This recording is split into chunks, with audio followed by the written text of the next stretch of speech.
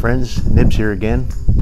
I want to get out and do a little shooting tonight and show you guys something very unusual. It's a gun I've actually been showing a couple pictures of up on my Facebook page for a little while now. I've been working on a deal with the dealer that had this, and finally came to a consensus on what I was willing to pay for it and what he was willing to give it up for. But this gun here, well, you see the title. It's as far as I know what this gun is. There is absolutely not a single proof mark or maker's mark or caliber mark or anything on this gun anywhere. It's a get up here and get you a close up with it. Very cool, very nice, very ornate. Got a little sunburst on the cheek there. But the only reference to this gun, and I'll actually post up a picture. Put the it's an ad from a I believe it was 1923 Gecko munitions catalog, and this gun was at the top of the page. And I'll put this in a picture-in-picture and let it roll for a little while here, so you guys can see that. But best I can tell, this is a Flobert Warnant.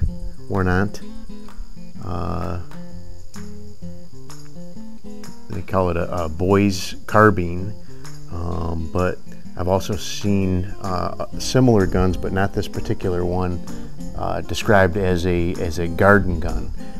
This one is a smooth bore. It looks like some of those ones on that page may actually have been rifled, but this particular one is a smooth bore, and it has very interesting action. This little handle right here, you actually pull that, and then the barrel cocks open like a break action shotgun. I do have some shot shells and some CB shorts here. I have a couple of targets out here. I have like 30 feet. I have 3 clay pigeons kind of hung up on a target out there, and I'll turn the camera so you guys can see it. I already shot at them once and it didn't have enough power to break them, but maybe the second time will be the charm. You can see where when I turn it, you can see where they did hit. So very interesting, and I'm hoping by doing this video somebody might recognize this that knows a little bit more about it and actually tell me some more about it, because I've been searching and searching. It's been a couple weeks at least that since the dealer actually asked me if I knew anything about it, because he couldn't find anything on it either, and I was able to come up with that one little ad and find that just by happen chance, kind of searching for Flobert material. So I believe this is Belgian in origin, but I have no way to prove it other than that ad that I showed you. So there is a little hand ejector on the right side of the barrel, and that's all there is for an ejector port. The chamber is it's got a little knockout for where the firing pin would hit. So I'll load up a shot shell first, and let me see. I'll turn you out there. Hopefully the sun doesn't wash it out too bad. Let me see if I can zoom it in while we're here. I guess I can't zoom while the camera's running. So, but anyway,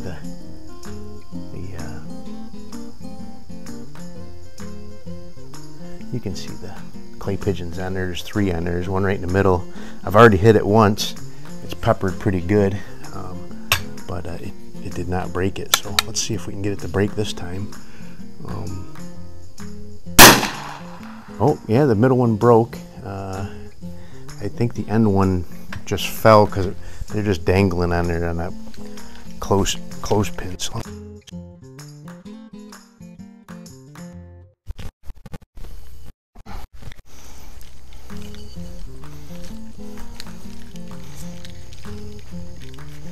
So it did break the middle one.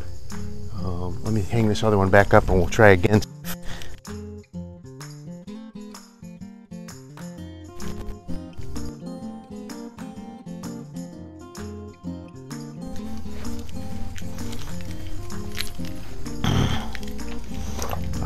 I'll actually take the camera out there and do a separate shot of the pattern that's making, because it's actually patterning pretty good. You can see the two clay pigeons on the left and the right, and I was aiming at the one in the center, and there's not any BBs that spread out far enough to hit those two on the outside there. So the pattern's pretty tight on this thing, so it's pretty good.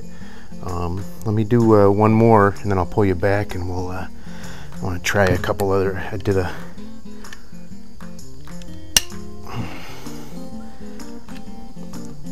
I'm wondering if this thing's only set up for shorts, because these this may be set up just for the Flobert BB caps. These long rifle shot shells are actually extracting pretty hard, so I have to do a little more looking at that. Alright, so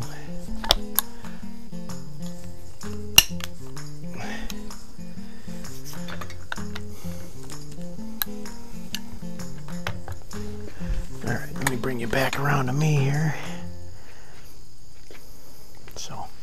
So you see that? I think it actually broke that one too, but I'll take you out there and we'll take a look at that, the patterning that's happening with that. All right, folks. So I don't know if you can see that or not. Yeah, little tiny specks. Looks like peppering all over this target. So when I was shooting, the other one was right here in the middle. You can see where there's not any holes in the target, but it was kind of reaching out to over here and about right over here. So had probably about a good 12-13 inches of spread at about 30 feet, and then I did shoot at the one that was hanging over here, and it actually broke it on the first try, so did a pretty good job of breaking it up pretty good. So there's that one, and then this other one over here was hanging over here, and I hit it with the CB short. So it was actually was a pretty accurate shot. It hit a little bit low for where I was aiming, but overall it was a pretty accurate shot. So anyway, and then my gong is right there out at 25 yards. So definitely a close quarters gun, but it's a fun old timer, very unique, and so that's why I had to have it. So back to the video. I'm gonna try a. I've got some CB shorts. Sorry, 710 feet per second, and I've got my gong out at 25 yards. This thing actually does have sights on it, as minuscule as they are. Oop.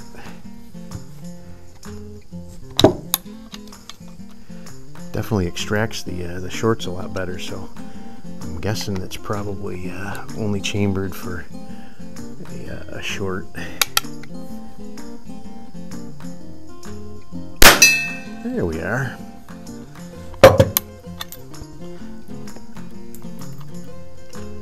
It's kind of a neat little gun.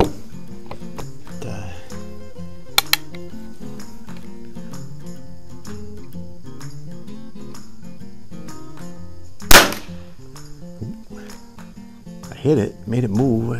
Must be if I hit just on the neck of it or something. Did not make any noise, but I mean, heard a little tick sound. So I must have just caught the neck of it.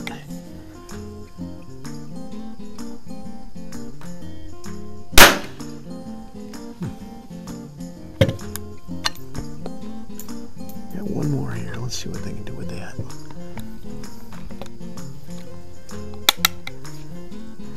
Let's see if I can hit the clay pigeon with the... Oh yeah, that worked out better. So, let me grab a couple more of them CB shorts and try a couple more here for you. It's actually a fun little gun. I didn't think the smoothbore was going to be as accurate as it is, but let's see if I can hit another gong. There we go. I hate ending on a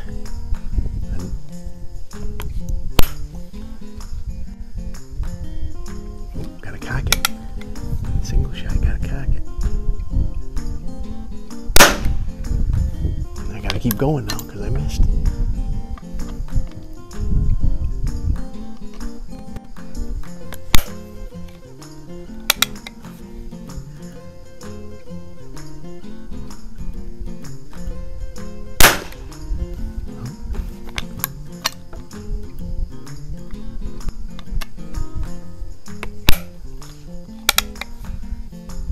Doesn't help that the sun's right in my eyes. I can't see these sights very well with that sun glaring right on them. Well, I want to get one more hit here for you guys.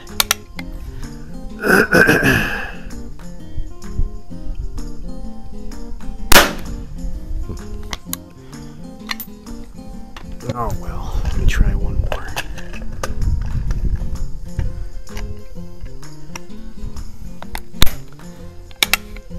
Probably do a lot better if I wasn't staring right into the sun here.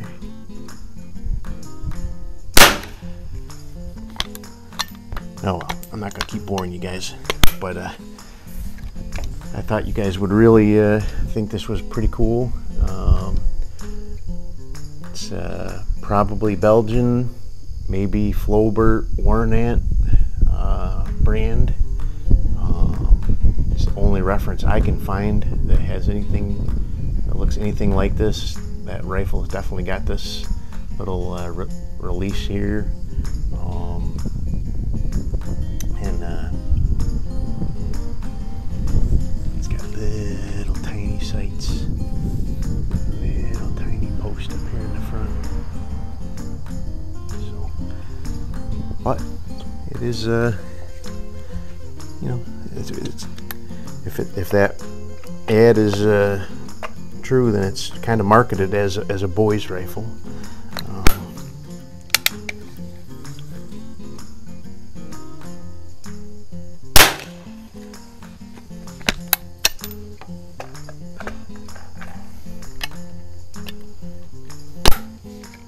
I'll have to put a piece of cardboard up and just see what kind of... There it is. Now we can quit. So anyway, you gotta make sure you close that ejector before you try to close the action. So anyway, hope you enjoyed this video. Something a little bit different, definitely a little bit different than you know, my normal 22s, but this is a 22, so you know I had to have it. It's a cool little gun. If anybody has any more information about it, please you know, post up and let me know. I'd really love to know more about it, because I'm really at a dead end here with trying to find information on it. But I guess it would get the job done if you're, you know, had varmints in your garden or whatever. You could shoot them with a CB short or a 22 shot shell and dispatch the little varmints, and wouldn't be too loud and bothering your neighbors. So anyway, hope you liked the video. Like, share, and subscribe. But until next time, we'll see you later. Have a great day.